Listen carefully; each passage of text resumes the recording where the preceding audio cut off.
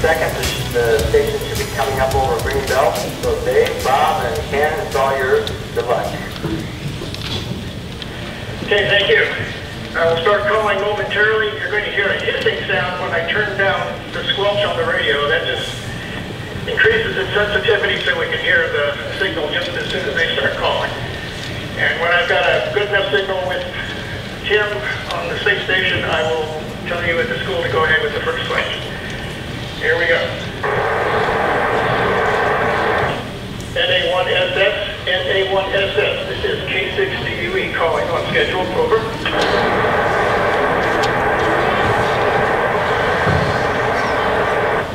NA1SS, NA1SS. This is K6DUE calling. Over.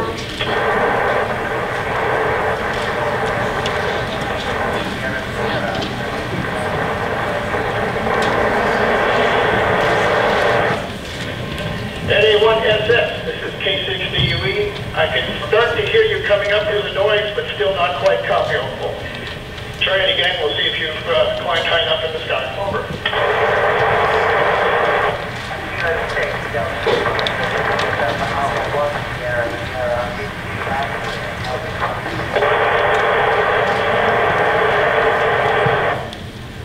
Okay, I believe your signal is getting strong enough.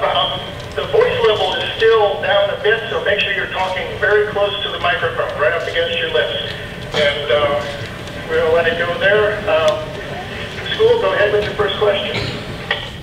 Hi, my name's Christina, and I was wondering, what was your favorite food on the ISS? Over. Hi Christina, this is JJ talking to you, and as you can probably tell, I'm English, and my favourite food is a bacon sandwich, which I managed to get into as a kid, and I've allowed about one of those every week, so it's my Saturday morning treat, the bacon sandwich. Hi, my name is Hassan, and I was just wondering, is the oxygen you breathe on the ISS recycled, made, or brought up by supply machines? Over. Hi Hassan, that's a great question. Well, you know, initially the oxygen was all brought up here on supply vehicles, but now we're trying to recycle as much as possible, and we make oxygen out of water using electrolysis. So H2O becomes hydrogen gas and oxygen gas, and then we even use the hydrogen gas mixed in with the carbon dioxide that we breathe to make more water. So we try and recycle as much as possible on board the space station. Over. My name is Lucas, and my question is, does the International Space Station make noise? What causes the noise, and how do you deal with it? Over. Hi Luca, yes, there's quite a bit of noise up here depending on what experiment's going on and which segment we're in. Mostly the noise is caused by ventilation fans, which is what we need air flowing so that we don't get pockets of carbon dioxide. So we just basically deal with the noise you get within. But if you really want to speak, you can put the earphones in, please. Over. Hi, my name is Haley, and I was wondering, on the ISS, do you eat more or less than you did on Earth? Over. Hi Haley, I'm eating about the same as I did on Earth now. Initially for the first 2 weeks I probably ate less just because I was getting used to space and didn't really know how much I needed to eat. But suddenly I found my appetite again, so I'm probably eating just as much as I did on Earth. Over. Hi, my name is Mallory. I was wondering what fun activities you do on the space station. Over.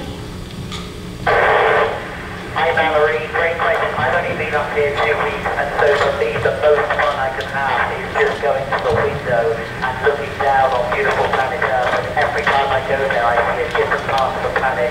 I always take my camera, and that's the most fun thing. I think that and also being able to talk friends and family, and of course speaking to people like you by the hand radio, it's all great fun. Over. Hi, my name is Aiden Murray, and I was wondering, how do you wash your clothes? Over. Hi Aidan, well you know we can't really wash our clothes up here, so we just wear them a long, long time. And for example, our foreskin we get to change out once a week. But a pair of trousers has to last us at least a month, and then we just put on a new pair. Over.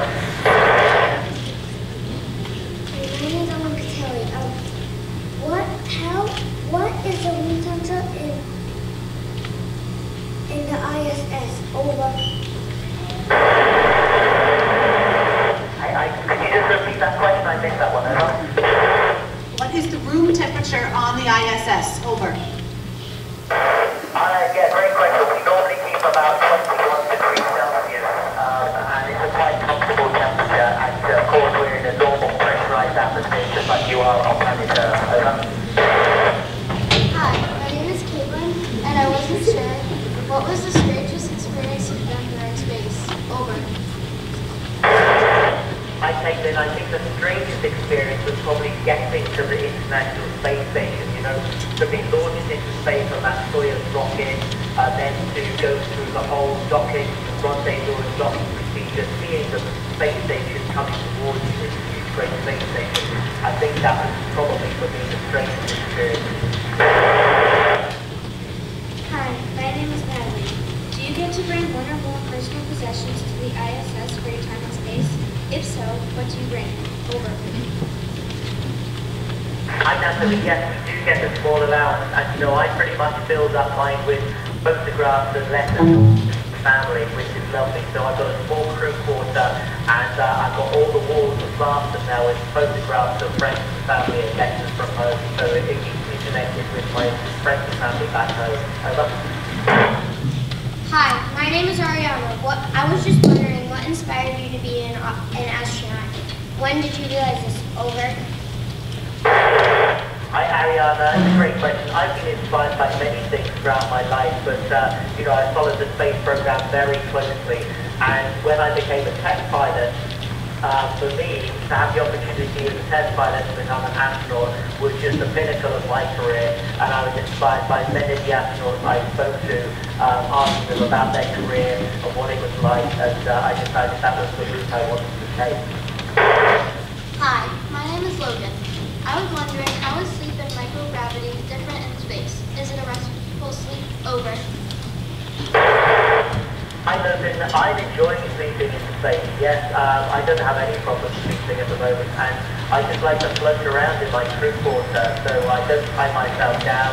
It's only a small crew quarter, so occasionally I bump off the wall, but it doesn't really wake me up, and it's quite fun to just float there. It's a lot of fun in fact. Over. Hi, my name is Jessica. What are some dangers of being on the ISS? Over. Jessica, well, we're always cautious on the space station of things like the depressurization if you were hit by a micrometeorite. We'd always try to avoid any fires on board the space station or any sort of toxic atmosphere. They're the three main dangers. But we practice them, and we're always trained to do something like that. Hi, my name is Myra, and I am wondering, are you on Twitter? If so, would you be able to send out a tweet either saying hello to us or saying that you spoke to FWH here in Blackstone, Massachusetts? Over. Hi Myra, yes I am on Twitter, @Astro_Tim Peake, likewise with Tim over and John Kelly out here, they're all on Twitter, so we will definitely send out a tweet after this contact to look after that one. Yes? Hello, my name is Joshua, and I was wondering what type of tools you use on a spacewalk, and where you keep them while working. Over. That's a great question, but it depends on what we're doing. In fact, it's about so many times myself and Chris over when we're doing the space walk, we have to replace the things outside the solar panels. So we take the bracket trenches, the power drivers, bubble drivers, and also even like running things and cleaning things doesn't go very well. So it really depends on what the job we were doing. We have a small got bags that we take to the about the size of about a minute long.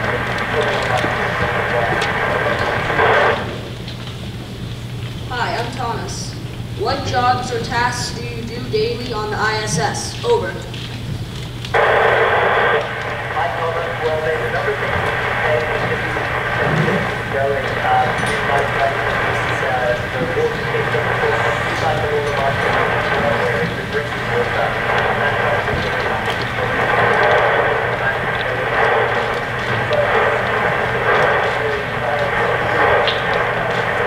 We're going to continue because you can still hear us. But as you can hear, we're starting to lose contact a little.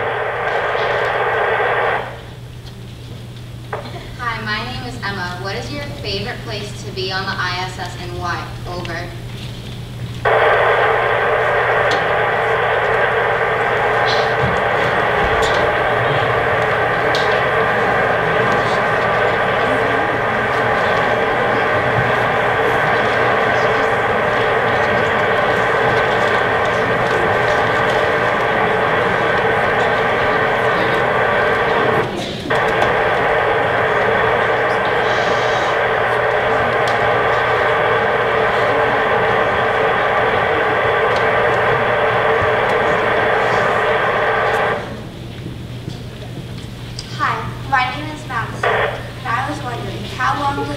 For an astronaut to regain their strength, muscle, and bone health once they are back on Earth. Over.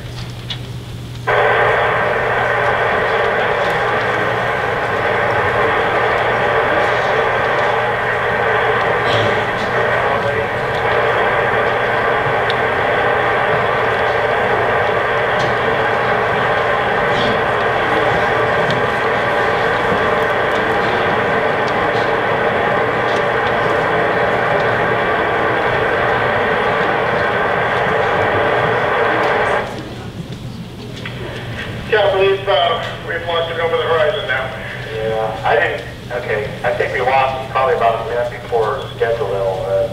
Yeah, just about. I was hoping it would come back in, but okay. Went down fast. I think this was an excellent, we got many students through, though. I think this was an excellent contact. Thank you to the team.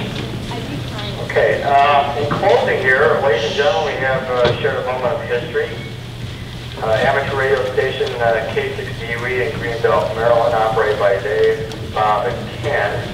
Contacted Timothy Peake, KG5BBI, aboard the International Space Station. Talking with students at Frederick W. Hartnett Middle School in Blackstone, Massachusetts, USA. And congratulations to the students at Hartnett Middle School and the other three schools that came in. I would also like to thank John, AG9B, for the IRLP and Equity Connection. Now for the International Volunteer Team of Air, including the radio amateur satellite corporations around the world, radio amateur, the American Radio Relay Agency, ESA, JAXA, NASA, and Roscosmos. This is Charlie Santa, amateur radio operator AJ9B. Sing my greetings to all of you in amateur radio terms. 73 best wishes. So I think, Diane, you can also stop the recording now. Thank you.